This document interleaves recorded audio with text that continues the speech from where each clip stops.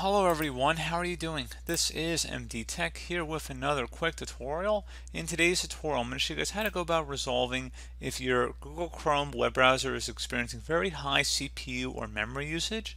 So this should hopefully be a fairly straightforward tutorial, guys, and without further ado, let's go ahead and jump right into it. First thing I'd recommend doing would be to open up the Chrome browser if it's not already open. And you want to select the menu icon at the top right corner of the browser screen. Go ahead and left click on that, and then you want to select where it says more tools, and then left click on extensions. If you have multiple extensions in here, you might want to consider removing them from the browser, so you just would click on the remove button to remove it. Again, you might also want to consider just toggling them to the off position as well, and then you can just turn them back on if you decide you want them later. So you definitely probably have extensions in here you don't need or want, so you could just remove them from here.